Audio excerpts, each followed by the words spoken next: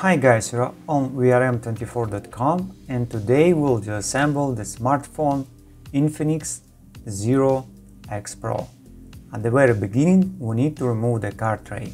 For this we take a special tool, insert it into the hole and push out the card tray.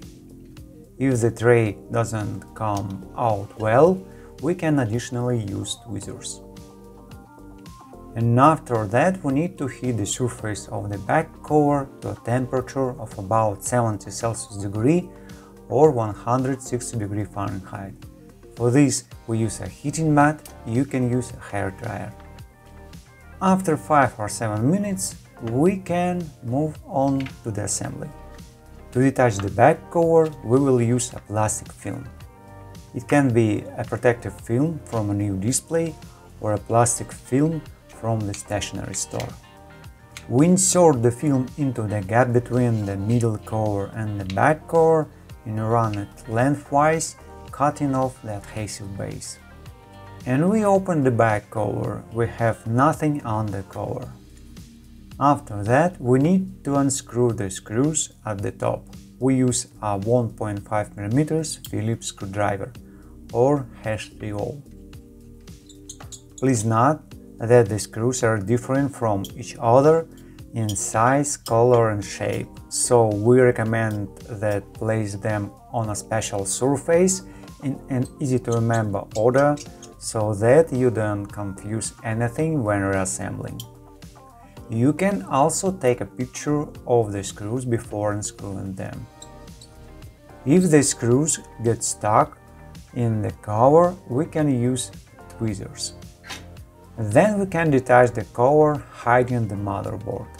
Gently hook the edge in the right place and leave the cover.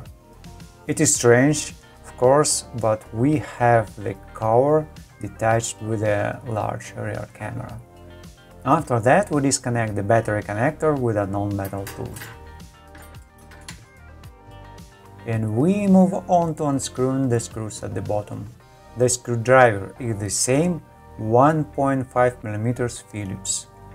The screws are also different from each other, so we need to tell you again that we recommend that you place the screws on a special surface in an easy to remember order for assembly, and they can also be photographed before unscrewing.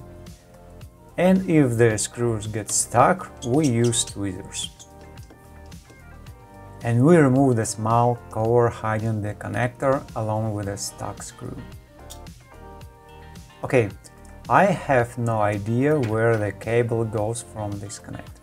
So we disconnect the connector and bend the cable so it doesn't get in the way.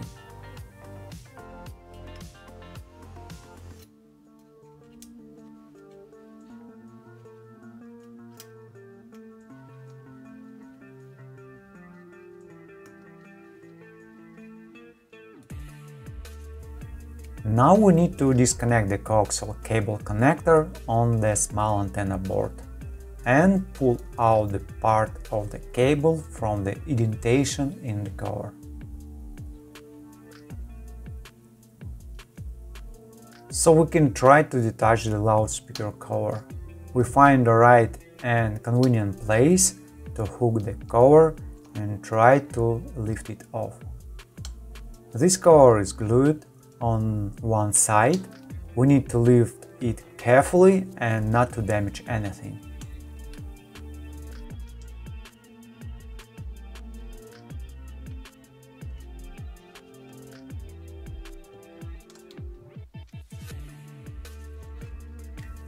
It is hard to see if it is the original adhesive or not that holds the cover on.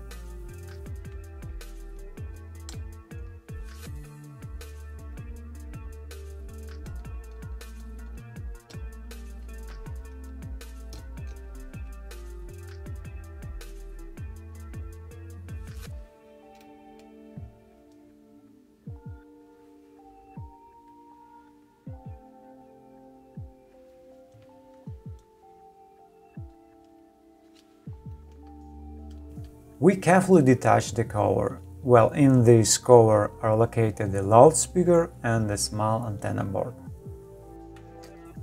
Then we disconnect the connectors on the motherboard and subboard and remove the interboard cable.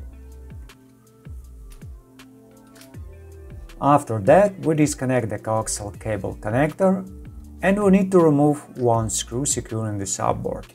The screwdriver is the same, Phillips 1.5mm, and the screw is also different from the previous ones.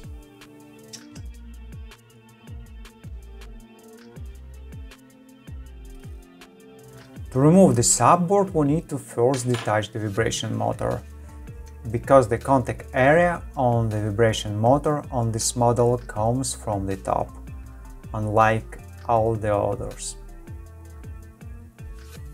We hook the vibration motor by the base and carefully unglue it.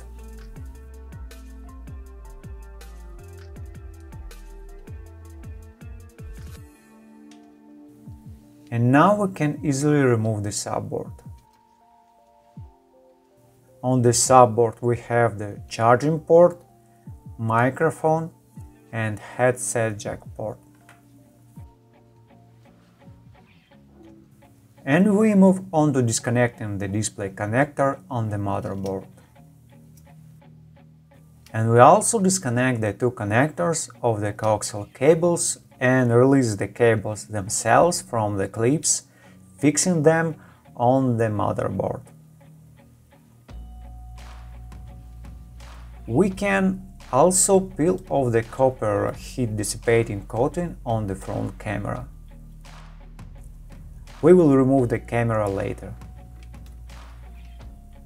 Then we detach the second rear camera and put it aside. And we can unscrew the screws securing the motherboard. The screwdriver is the same, 1.5mm Phillips screwdriver. The screws are also different from the previous ones, so it is really important not to mix them up when reassembling.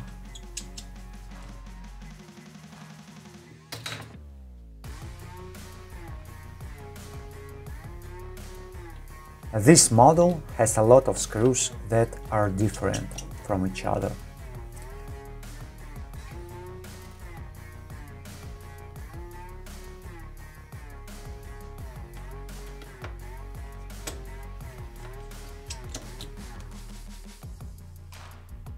Finally, we can detach the motherboard.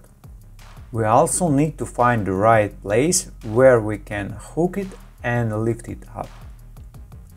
As we can see, the motherboard is held in the rear camera area. We need to carefully detach the rear camera from the display frame.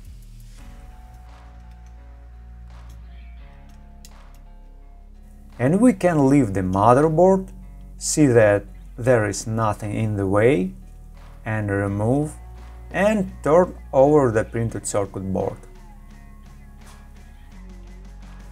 Now we have to detach the front and rear cameras. But be extremely careful not to get thermal paste on the lenses when removing the cameras. And we detach the front camera.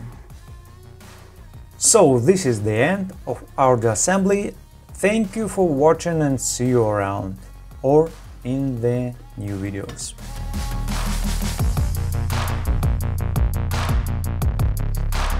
Okay guys, now we're done. Thank you for watching. If you like what we do, please consider subscribing to our YouTube channel or read our articles on our website. Take care of yourself and until next video.